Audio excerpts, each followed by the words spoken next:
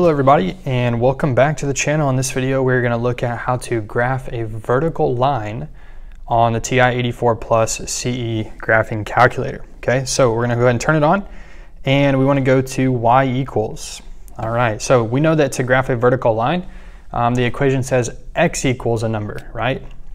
Well, this is called the y equals screen. So we have to add an additional application to our calculator for us to be able to graph an x equals line. So if you notice at the top of mine, at the top left-hand corner of the y equals screen, you see x equals. So if your calculator has that right now, there's really nothing else you need to do. This application has already been added for you. But to get to this, you're just going to go up, and notice now our blinking black box is on x equals. We hit enter, and now it brings us to an x equals screen. So we can use the right directional key to go over. Let's just say we type in x equals 5. Now we hit graph, and it gives us a vertical line that goes through 5 on the x-axis, okay? All right, so we can go back to y equals, and notice now we're on y equals, but notice my x equals is highlighted with a black box, right? So that's telling me that we have something graphed.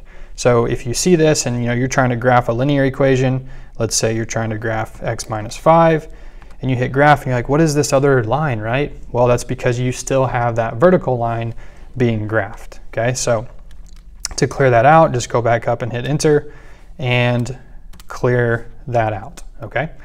All right, so let's say, let's turn my calculator off. Let's say you turn the calculator on and you go to y equals and the x equals is not there, okay? So give me a minute, I'm gonna take mine away and show you how you can add it.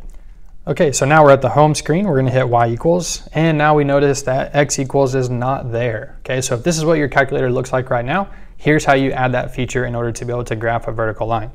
You're gonna hit the button that says apps. Apps is located right here next to the math, in between math and program. We're gonna hit apps, and we want the option number 6 here, any quals. Okay, so you can go down to number 6 and hit enter, or you can just hit the number 6.